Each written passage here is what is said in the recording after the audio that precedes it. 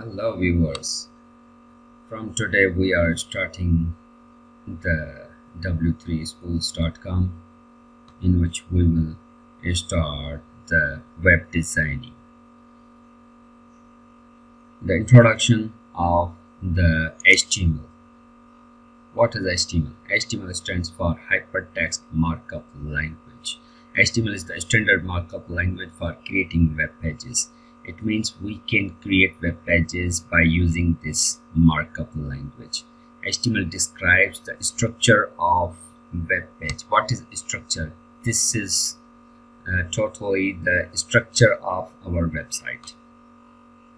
HTML consists of series of elements. What are the elements? These are the elements. HTML tag, head tag, title tag. These are the elements. HTML elements tell the browser how to display the content. These elements will tell the browser that how you have to display the content. The HTML elements label pieces of content such as this is heading, you can say my first heading, this is a paragraph, this is a link. These elements will label pieces of content. So what editors we can use for creating web pages? HTML editors we can use.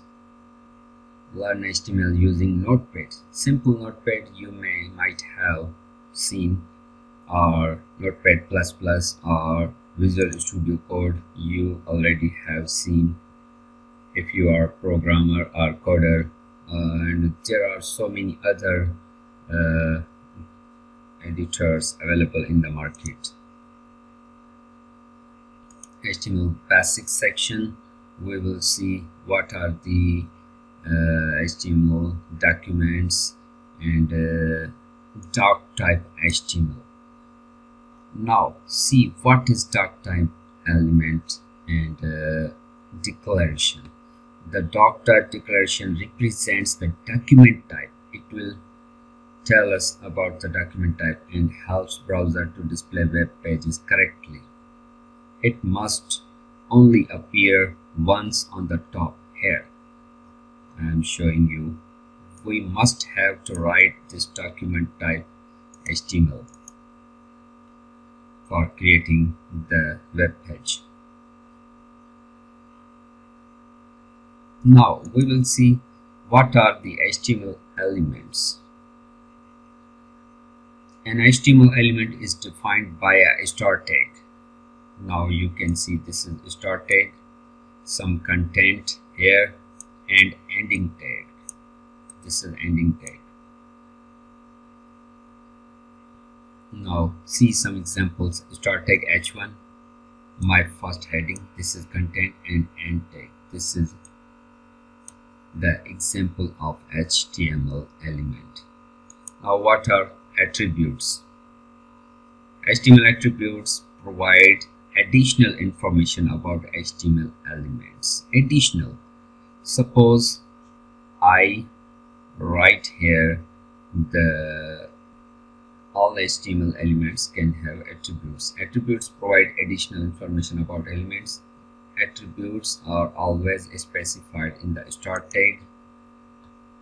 Here you can see start tag in the start tag, not a ending tag.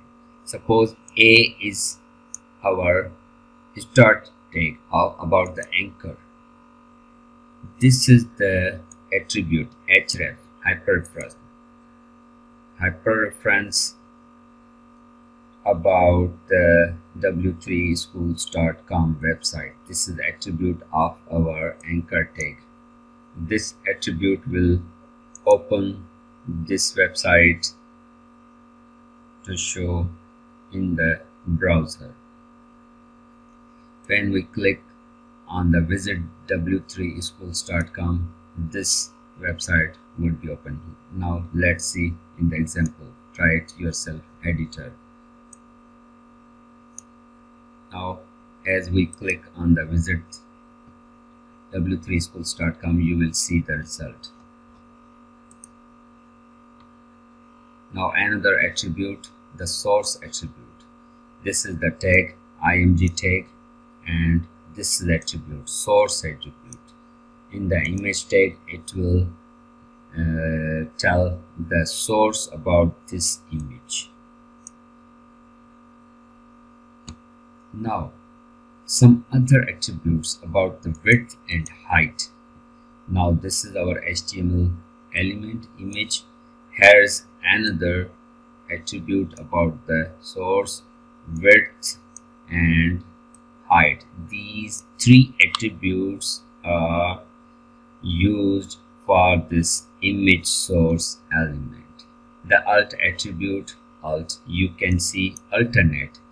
When we fetch or we retrieve image by using image element, and this alternate word would show if this picture would not be shown, either this picture may not be available on our server or the internet speed is slow, the alternate code would be appeared. I am showing you the example here. Now suppose here I rename this photo, which is not available on the server. Now you would see that girl with a jacket would be written in the output section. You can see girl with a jacket.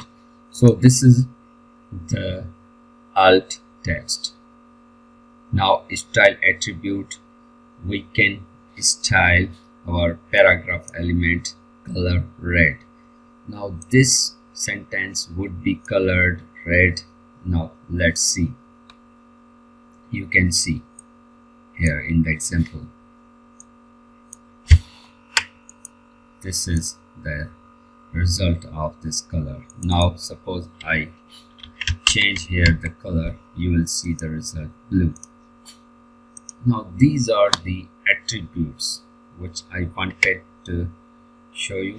Now we would meet in the next video by talking about these headings, paragraphs and so on. So see you, bye bye.